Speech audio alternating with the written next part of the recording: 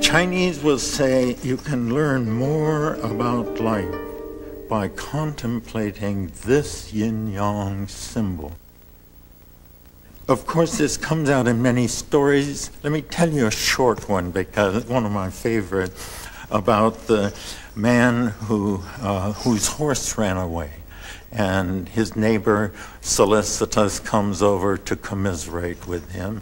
And all the man says, who knows what's good and bad?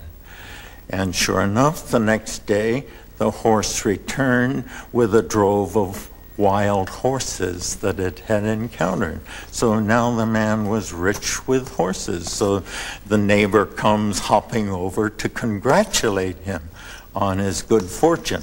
And again, all the man would say is, who knows what's good or bad? And sure enough, the next day, his son tries to ride one of the wild horses, falls off, break his leg. Again, the commiseration, and again, the same response, who knows? And once more, who does know? Because the next day the military came conscripting for the army, and the son didn't have to go because of the broken leg. It's a simple parable, but it just illustrates the intertwining of these things that we tend to put in different boxes and think of them as the sharp antagonists.